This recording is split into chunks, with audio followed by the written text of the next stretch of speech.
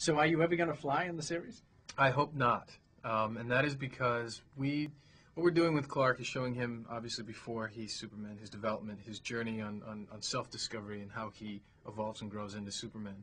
And right now, I would like to see and keep the concentration on him trying to figure out who he is as a person and what his development is there. I think that if he starts flying around, puts the cape on and the tights on too soon, we're going to leave out a lot of the development, which I think people want to see, and I think I would like to show.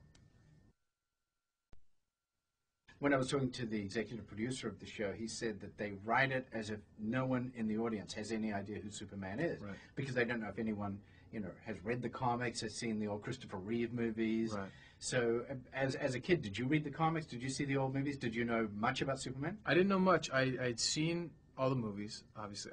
My father tells me when I was 4 and 5 that I insisted to be Superman, back to back years for Halloween. But I didn't buy the comic books. But that, I think, has helped me in that I don't have that information in my head.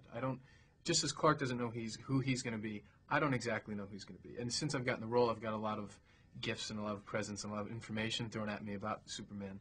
But I kind of keep it just kind of over there. So maybe when the show's over, I'll start getting into that info. But right now, I attack this character on what's given to me in the script, and I think that allows me to stay more true to the evolution of the Clark that we're portraying.